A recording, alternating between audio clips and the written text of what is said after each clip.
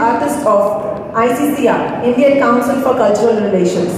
Our sincere thanks to ICCR for sponsoring this artist for us. Welcome to our chief guest, Ms. Annika Rembe, Director General, Swedish Institute. Welcome, madam. We begin today. All auspicious occasions begin with a lamp lighting ceremony. We request Madam Annika Rembe, Her Excellency Ambassador, and Dr. Sangeet Gandhi to please come forward to mark the formal opening of this exhibition by lamping the lamp here. A big hand.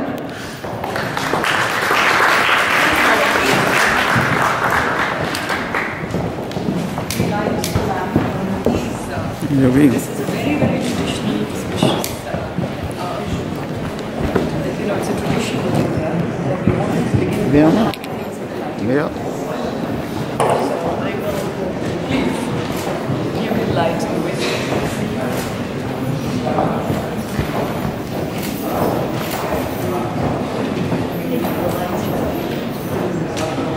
Pleasure.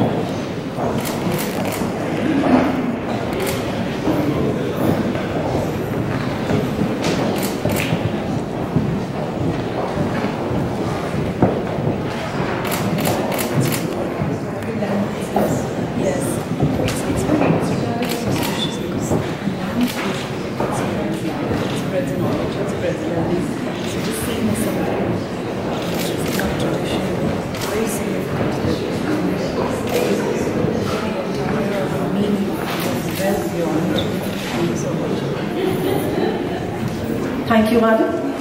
Thank you, Dr. Sangeet. We now request our ambassador to welcome the audience with a welcome remarks.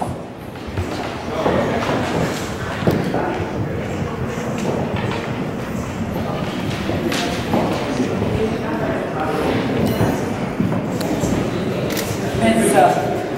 Annika Rembe, Honorable Director General of the Swedish Institute, Excellencies, my dear ambassadors who have taken the time to join me here today, distinguished guests, Dr. Sangeet Gandhi, the artist, the very, very eminent artist who has come all the way from India to share with us her works, and all of you wonderful people who have found time on a working day to join us here. Namaskar, and thank you very much.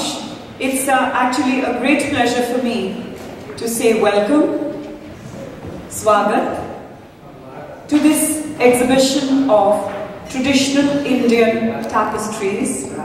And the tapestries, of course, will be described and spoken about by the artist herself. But I thought that I would also mention a couple of things before we move to the exhibition itself. India is celebrating 70 years of its independence this year, and our celebrations begin now and will be carried into next year until August 2018. So I hope that as we continue to celebrate these 70 years of India's independence, as we continue to bring more and more events, whether they are exhibitions or performing art events or cinema weeks, I hope that all of you will take some time and join us in our celebrations. May I also mention that India is the theme country this year at the Stockholm Cultural Festival, and for us that is a very great opportunity to bring to you a slice of Indian civilization, a slice of Indian culture, a slice of the way India lives. So I just thought that I would put it somewhere in the back of your mind that this is a very, very special year for us. We are also planning a huge Make in India business event somewhere towards autumn, and of course we will come back to all of you with all the details. And we do hope that I will keep meeting all of you and you will keep joining us for these events. Another occasion which actually merited celebration, and we were not really able to do it on that specific day, was the International Women's Day. I had requested the Indian Council for Cultural Relations, which is the counterpart organization of the Swedish Institute actually, to put it in perspective. I had requested them to send us a woman artist so that we could celebrate the works of a woman artist in Sweden, which is a country that tops the global table in gender parity. Here is a country where we can all draw from the example of Sweden. It's a model country for all of us when it comes to women and to gender equality. And I thought that what better than to celebrate Indian womanhood, the Indian woman, through bringing a woman artist from India and to display her works here in the heart of Sweden, where all of you could partake of it and enjoy the showcasing of some Indian art. About Sangeet herself, I would like to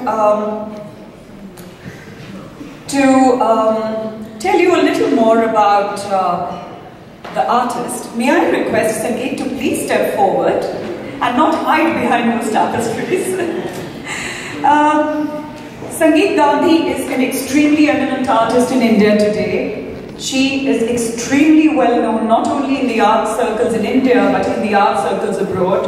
Her works have been exhibited across the globe, in Europe, in America, in Asia, and of course several times in India. What Sangeet does is really very, very unique because Sangeet works with alluvial colors, organic colors, and her work is actually about how she describes it, quote unquote, I need the colors of my soil. And so she works with traditional minerals, clays, vegetable colors. Those are the kind of things that she works with. So everything that you see around you is all organic, it's all natural. There's not an iota of anything which is other than organic in all the works around you. Sangeet also has a bachelor's degree in architecture, so she's actually a practicing architect. She's also an exponent of Hindustani classical music and dance. She has studied Bharatanatyam, the form of classical Indian dance from the south of India, and she's also an astrologer. So Sangeet wears a lot of different hats. She's worked a lot with pottery and murals. In fact, she has a 3-year diploma in stoneware pottery. Apart from all this, I think I must mention one thing, that she has been honored by the President of India for the government of India, the state of India, its recognition for her work with wood conservation technology, which is something very, very different. You would see there are some multimedia works in the center of the hall, and they are put on the easels, and this is actually wood and other mediums. So you will see that there's a mix of things that are being done here. You see the tapestries, which is of course traditional textile and fabric, and a lot of work which there is hand painting, and there is a lot of other work that Sangeet herself will explain. But I thought that I would just highlight these few things, and Sangeet will come and make a very brief presentation to us in a moment. But in the meantime, I would like to invite Madam Annika Rembe, the Director General and Head of the Swedish Institute, who is also an extremely eminent woman in this country, serves on many boards. But what I would like to highlight is that there is a particular organization which is a leadership program and a women's entrepreneur network. It's called Women Up Sweden. And it's so interesting that Annika has worked a lot with women-related activities, and we are here to celebrate the Indian woman. But of course, all the men are welcome to join in the celebrations. Delighted to have you here with us, Madam Annika Rembe. May I request you to say a few words on the occasion?